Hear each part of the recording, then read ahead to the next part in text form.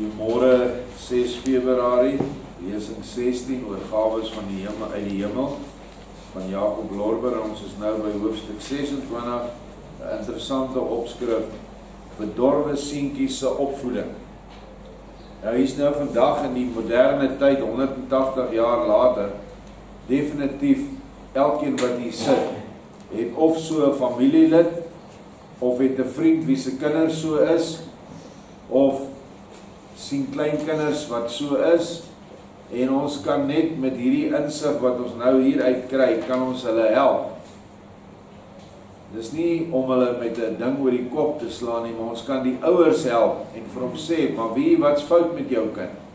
Hier is die fout. En wees dan seker dat die meeste stoutigheid, ek praat van erge stoutigheid of nalatigheid van kinders, is die invloed van 'n gees. Nou jy kry twee soorte invloed. Jy kry 'n gees wat invloed uitoefen op die siel, en dit is 'n bose gees. Nou wat dit is 'n wese, 'n mens wat gelewe het op aarde, en wat in die hel beland het, en toestemming het vanuit die hel, en Vader gee hulle toestemming, want hulle vra, hulle wil aarde toe kom om te verbeter, dan lieg hulle, dan kom hulle aarde toe, en dan versleg hulle, en dan versleg hulle nog ander mense. Dan kry hulle toestemming om in mense in te gaan wat Yeshua nie in hulle lewe het nie. Beteken eintlik mense wat nie die deur of die hek voor hulle harte het nie. En dan beset hulle daai mense. En kinders is vir hulle 'n gesogte teiken. En ons gaan vanmôre nou lees oor 'n paar geeste wat kinders teiken. Dit is die sielsbesmetting wat jy kry. Dan kry jy nog 'n mate van liggaamlike geeste, natuurlike geeste, wat eintlik kan klassifiseer onder die natuurgeeste. En jy kry dit in allerhande kosse en dranke, en ander giftige goed wat ons inasem. Byvoorbeeld, die maklikste voorbeeld nou vir groot mense is drank. Onsuiwer, ongegiste, onrypgemaakte drank, of ons noem dit ongefermenteerde drank, het nog baie rou natuurgeeste in, vir al die goed wat die mense nou so drink, wat so goedkoop is. Ek wil nie die brands noem nie, maar julle ken dit, en kom in sulke klein plastiek pakkies voor. En selfs al die bier wat die mense so verorber, dis als chemiese prosesse wat die natuurlike rypmakingsproses vervang het. Nou sit daai drank vol ongegiste natuurgeeste. En wat hulle doen, die oomblik as jy dit drink, dan gaan dit in jou liggaam in en dit aktiveer sekere senuweedele in jou liggaam. Byvoorbeeld jou woede. Jy drink sekere goed en jy word verskriklik kwaad. Ek het al gehoor ouens sê, ek kan nie brandewyn drink nie, want as ek brandewyn drink, dan maak ek die mense om my dood. So kwaad word ek. Ander drank gaan en dit stimuleer die genitalie, die geslagsdele. En dan wil jy net allerhande lelike dinge doen. Jy sou nooit daaraan gedink het om jou broer se vrou eers 'n aanslag op haar te maak nie, maar as jy die drank in het, doen jy dit. En dit is een groot gemors. Dit is wat drank doen, maar daar is ook kosse wat dit doen. Sekere kosse maak jou geil, en sekere kosse nie. Daar is 'n beginsel wat sê, you are what you eat. En ons mense, groot mense, wat so geneig is om kinders se monde toe te stop met lekker goed en koeldranke, dis 'n onding, want ons stuur bose geeste in die kinders in die natuurlike, in die vleeslike. Dan word kinders wat baie suiker kry, word mal, onbeheerbaar, jy kan hulle nie beheer nie. Want dit is daardie natuurgeeste. En dan op 'n ander plek in die nuwe Openbaring sê Vader, as ek nie vir hierdie kinders siektes gestuur het nie, dan sou hulle almal duiwels gebly het. Hy stuur siektes, kindersiektes in, sodat hierdie geil natuurgeeste en goed uit ons uitkom. Daarom moet ons hierdie siektes toelaat. Masels was nog altyd 'n siekte wat jy as 'n kind gekry het. Dan jaag maar al die kinders in een kamer, dat almal dit gelyk kry, want as dit verby. Pokkies, en al die dinge, pampoentjies, die goed is siektes wat die liggaamstemperatuur laat opgaan en dan dood dit van hierdie natuurlike geeste in jou. So asseblief moenie die goed sien en gaan inent dat hulle die nie kry nie, want dan word hierdie proses kan dan nie plaasvind in die kind nie. Goed, genoeg agtergrond, kom ons lees wat is die probleem met hierdie ouetjie. Luister, jou seun word regeer deur 3 bose geeste. En hier is nommer 1, die groot meester, luiheid. En dit is goed wat ek baie sien vandag onder kinders, is luiheid. Hulle sal nie 'n vinger verroer in die huis nie. Hulle sal nie hulle eie klere help was nie, hulle sal nie 'n bed opmaak nie. Al hierdie dinge begin by klein dingetjies in die huis. Iewers het 'n groot generaal in Amerika gesê, as jy die jeug wil red, begin by bed opmaak. Dis die begin, en dit is so. Maar daar is baie ander dingetjies wat ons sien die kinders nie doen nie. En dan sla die luiheid deur in die skool, dan kry hulle swak rapporte, dan is almal anders te pla of aan te kla behalwe die kind self. Die onderwyser weet nie om die vak aan te bied nie en dit en dat en as te veel maatjies wat pla. Intussen is dit hierdie ding luiheid, maar hy het nog 'n paar goed wat saam met hom loop. Kom ons lees. Maar daar is ook hierby 2 ander aangeheg van benede. Die een soek altyd genot, al sou dit in wat ook al wees. Hierdie gees bedek homself met die gees van teenstrydigheid, van geheime of openlike rebellie, en dis ook van alle leuns en bedrog. So daar is die 2 geeste, genot en rebellie, wat dan ook maak dat die kind leuns en bedrog leef in sy lewe. Maak hom maar ook daar. Hierdie goed moet ons skerp voorwees wanneer ons met kinders te doen het, veral ook onderwyseresse, want hulle het te doen met baie mense se kinders, dat hulle weet waar om die knoppie te druk en hoe om met dit te werk. Kyk, luiheid is en wil geen aktiwiteite hê nie, maar sy besigheid is, geniet die traagheid. Die tweede is so te sê sy hofnar, en die derde is die skoutwag, en hy verseker, of moet eerder veel meer sorg, dat die gees van traagheid, wat altyd die soete dinge wil doen, nie in die minste benadeel word nie. As ek sien hoe baie kinders met hulle ouers praat, as hulle aangespreek word om sekere goed te doen, dan is dit 'n skande. Maar dit is daai gees van rebellie. Hy sal nie doen wat die ouers sê nie, sodat hy kan verder niks doen nie. En traagheid is nie net in niks doen nie, dit is ook in lekker dinge doen. Heeltyd sit TV kyk, of speletjies speel op die rekenaar, of wat ook al.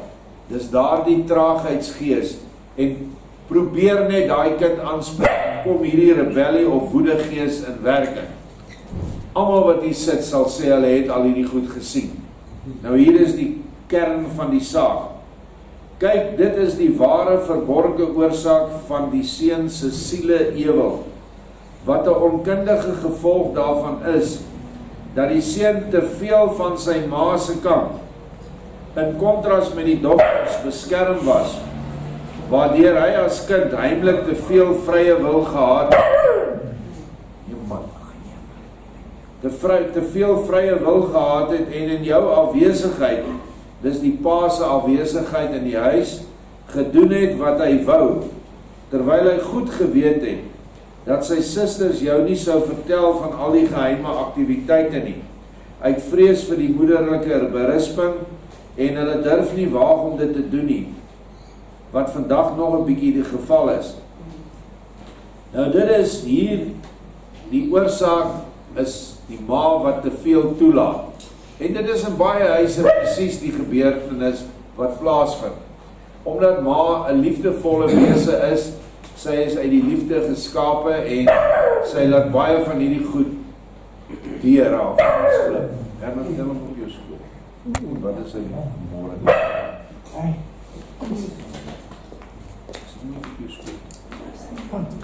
Kom. Gaan maar mee maak.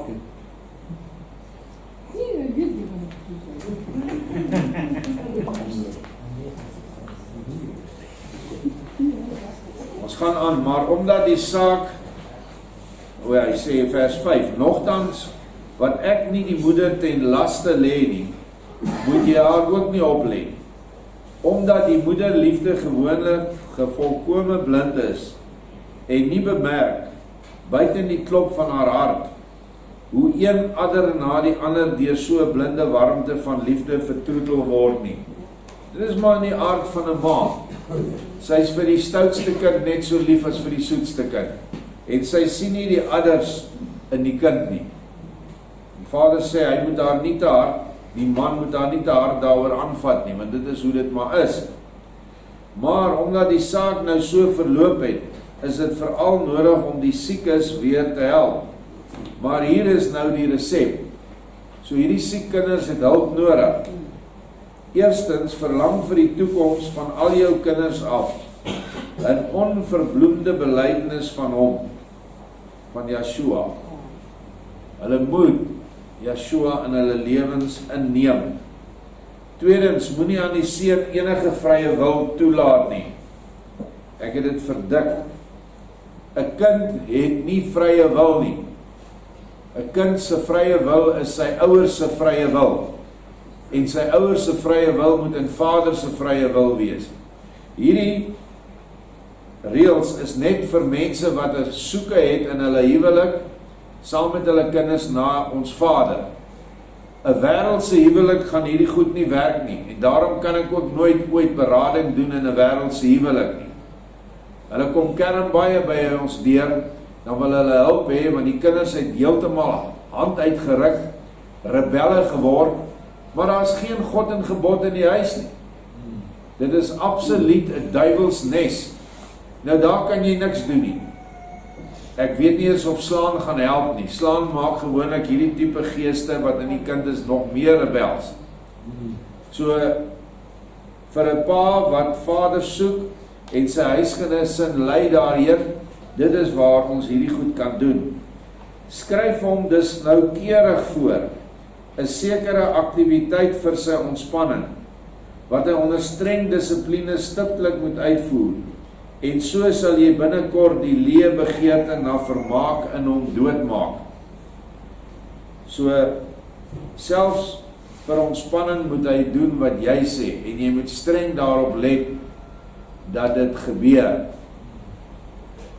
Ek kan nou 'n voorbeeld uit my lewe uitneem toe ons klein was. Ek het al genoem dat ons 4 broers was, en my pa het vir ons 'n tennisbaan gebou op die plaas. Daai tyd het niemand eintlik nie goed gehad nie, maar hy het een gebou vir ons. En dan elke keer as ons stout is, in plaas van ons pak slaag te gee, dan straf hy ons met 2 uur tennis. Nou ja, ons het almal probeer om die ander een met die bal raak te slaan en so seer as moontlik te slaan, maar in die proses het ons almal geleer tennis speel. Dit is nou maar 'n wyse ding wat my pa daai tyd gedoen het, wat ek nie gedink het is so wys nie. En ons het toe later dit begin geniet. Dit was nie meer vir ons 'n straf nie. En sulke dinge moet jy doen met hierdie kind wat nou so stout is. Derdens, laat hom voor elke aktiwiteit vir 15 minute hardop bid. En dan altyd baie stadig en welbedag die Onse Vader, en dan 'n paar gepaste gedeeltes uit die psalms van Dawid, uit die profete en baie gedeeltes uit die boek van Sirach lees. Interessant dat Vader die boek van Sirach, wat nie in die Bybel opgeneem is nie, maar wat hulle deuterokanoniek verklaar het. En ek weet hoekom, want het gaan oor hoofstuk 24, wat die moedergees openbaar. Maar daardie boek het baie mooi reëls vir kinders, hoe hulle moet optree teenoor hulle ouers. Sodoende sal hy binnekort bevry word van sy bose geselskap. Bose geeste hou nie daarvan as jy Bybel lees nie. Bose geeste hou nie daarvan as jy ernstig vanuit jou hart bid nie. Hulle kan dit nie vat nie, en dan wyk hulle. As dit te lank aangaan, dan wyk hulle. en mag hy dan verstandig so voortleef in die ewige lewe, en vir die eens moontlike versekerde verkryging van my genade, wat swaarder weeg as die hoërskole van alle skole. Vierdens, moet jy egter nie kwaad wees vir jouself, dit is in jou hart nie.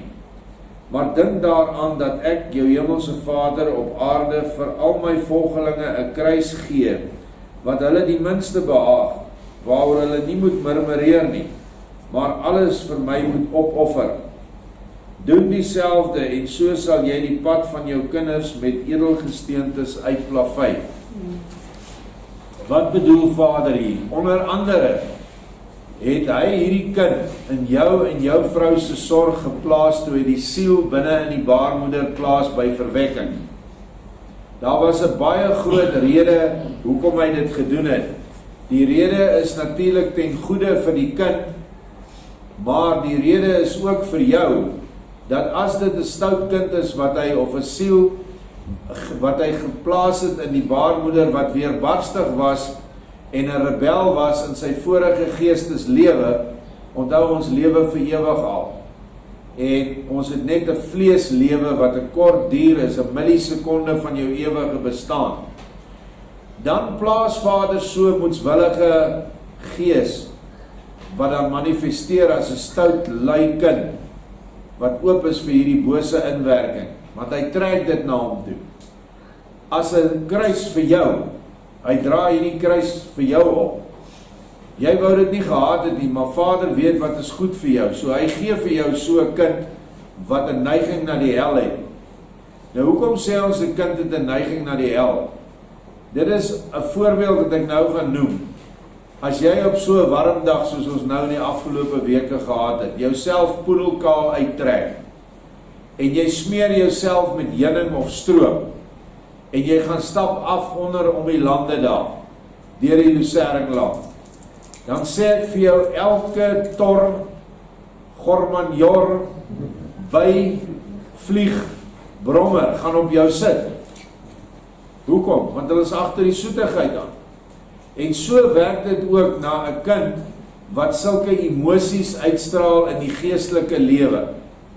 Daardie emosies is so stroop of soos heuning, en dit trek al die goed wat uit die hel uit is. Die demone is soos hierdie bye en torre en goed wat op jou kom sit. En so word die kind dan besete, of hoogstens dan okkult gebonde. Maar dit is nog steeds die gemors uit die hel uit wat inkom. En omdat die kind is, omdat hy min weerstand het, is hulle dan baie geneig om in te kom. Hierdie traagheid, luiheidsgees, rebelliegees en 'n genotsoekende gees, waar jy hulle baie hard sukkel om hulle daarvan af te kry. Verbind jouself vyftens nie te veel tot die bevordering van die wêreldse skool nie. Jy weet hoeveel dit vir my tel. Vir Yeshua tel die wêreldse skool niks. Hy sê as jy basies kan lees en rekeningkunde kan doen, dan is die wêreldskool vir jou genoeg. Dan moet jy die geestesskool deurloop. Dan sal alle wetenskap en alle ander dinge sal dan vir jou gegee word deur sy gees. Maar omdat ons dit nie, ons het nie ervaring daarvan nie, nou glo ons dit nie, want ons kom nooit op daai geestesvlak nie. Hoe dit ook al sê, wie gee om of iemand in staat is Yeshua wat dit vra, om 'n jaar vroeër of later die wêreld te dien. Maar alles hang eerder af van hoe vroegtydig hy my erken en my begin lief hê. Want nie van die wêreld nie, maar uit my, Yeshua, kom alle lewe. Baie belangrik dat ons dit verstaan. Ons is so behep met die wêreldse dinge van die skool. Die kind se punte, hier moet die kind nou 'n jaar oormaak, want hy was nie ryp genoeg vir die standaard nie. So what? Laat hy dit deurgaan. Hier sê Yeshua, wie is nou bekommerd of hy 'n jaar of vroeër of later die wêreld gaan dien? Dis in elk geval 'n nuttelose ding.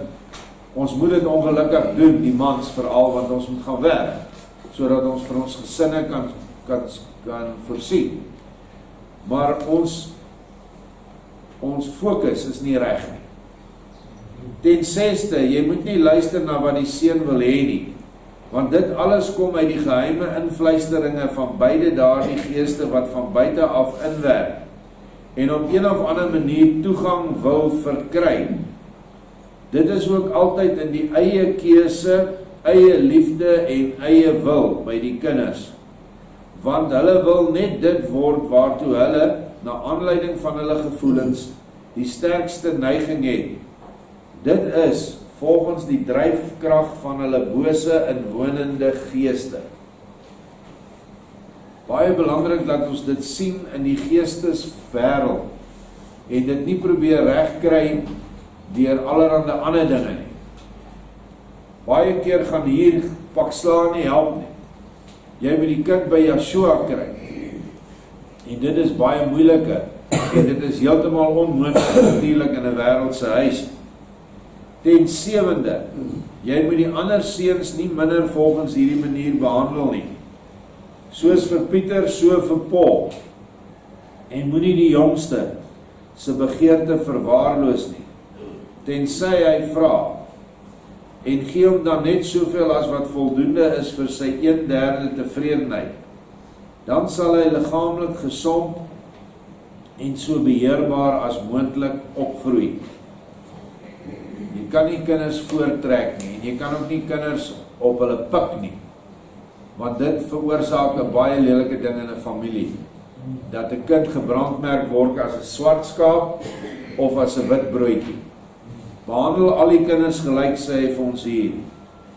En sê vers 15, kyk en neem hierdie 7 punte noukeurig in gedagte, en jy sal binnekort ander suksesse in jou seun bemerk. Maar sê ook vir die meisies om hom alleen te laat, en nie die broer met nuttelose woorde af te knou nie. Iets wat nie veel broederliefde behels nie, broederlike liefde behels nie. Maar hulle moet bid vir die broer, wat nog nie ontwaak het nie, en hom so lief hê, in plaas van, soos reeds gesê, om deur voortdurende en volgehoue afnouerheid te irriteer en kwaad te maak. Maar jou vrou moet optree net soos jy. Nou hierdie gaan in hierdie gesin nou spesifiek die dogtertjies wat die seentjie nou aanvat, maar dit gebeur andersom ook, dat seentjies die dogtertjies afnou, en aanhoudend met hulle lelik is. Dit is dinge wat die ouers binne in die gesin moet dophou daarvoor en dit stop. En die kinders leer dat hulle mekaar moet dra in gebed, dat die een wat die stoutste is, die meeste gebed nodig het. Maar as enige van die broers of susters die seun iets vreemd sien doen, moet hulle jou, soos ons aanvanklik gesê het, in die geheim, maar onverbloemd daarvan vertel. Maar onthou dat dit uit liefde en nie uit enige vorm van opstoking nie moet geskied. Want vir 'n wraaksugtige bekendmaking, as dit ook nog sou gebeur, kan die klaar swaar deur my gestraf word. So ons moet baie versigtig wees dat ons nie van die kinders polismanne maak nie. Maar wanneer dinge teen die huislike orde gebeur, moet die ander kinders dit vir hulle ouers noem, sodat die ouers dit weet, maar hulle hoef nie noodwendig dit openlik te doen nie, sodat die ouers dan kan werk met die kind op daai spesifieke punt. Maar sou daar enige nuttelose aktiwiteite by die seun merkbaar word, verbind of verplig hom die volgende dag, en as dit nie genoeg is nie, selfs vir nog 'n paar dae, om stiptelik dieselfde met die strengste straf, soos vir sy skooltake te voltooi, en jy sal hom in 'n kort tydjie van alle sinnelike vermaak verlos. Verstaan dit goed en tree dienooreenkomstig op. Maar al jou kinders is min of meer iets wat traag in een of ander ding. So, sorg vir iedereen van hulle. Laat hulle nie in ander huise ingaan. Nou hier is 'n baie belangrike ding vir ons mense wat hier op die plaas bly, waar almal nie in Vader se orde wil wees nie. Laat hulle nie in ander huise ingaan, wat oral vol is van ander slange en skerpioene nie. hoe maklik kom daar nie dan 'n goddelose nalatenskap nie. Huise van kinders wat ouers het wat wêrelds is, wat hulle kinders toelaat om net te doen wat hulle doen. Ons het dit al hoeveel keer hier ervaar. Die kind kry die verkeerde maatjie en is nie lank nie, binne weke, dan is hy net so sleg soos die maatjie. En ek het dit al hier gesien, dat 12-jarige kinders begin dagga rook. Hulle begin met sigarette en die ouers laat hom dit toe. En dis net 'n rukkie, hy wil alles probeer en eksperimenteer, dan is dagga na die sigaret. En dan kom die maatjies daar en dan word daar met hulle ook geëksperimenteer. So laat jou kinders nie na huise toe gaan waar daar nie orde is, of waar daar nie hemelse orde is. Bly weg daarvan hulle. En dit is moeilik, die kinders verstaan dit nie altyd nie, maar hulle sal dit eendag verstaan. So, dis baie, baie belangrik. Ek het jou nou alles gewys, behalwe een ding. Handel getrou dienooreenkomstig in geloof en liefde, en jy sal die krag van my woord beproef. Hierdie dinge sê jou Immanuel aan jou, hoog en heilig bo alles in alle liefde. Amen. Immanuel beteken El met ons, God met ons, en dit is Yeshua self, of dis julle nuwe mense ken as Jesus Christus wat praat. Dit is woord wat hy aan sy kinders uitdeel vir die late tye. En ons kan hierdie goed baie toepaslik nog in ons eie huise toepas, want dit geld nog steeds. 180 jaar gelede was dit geldig, nou is dit geldig. En dat ons dit ernstig opneem. Baie dankie, jammer vir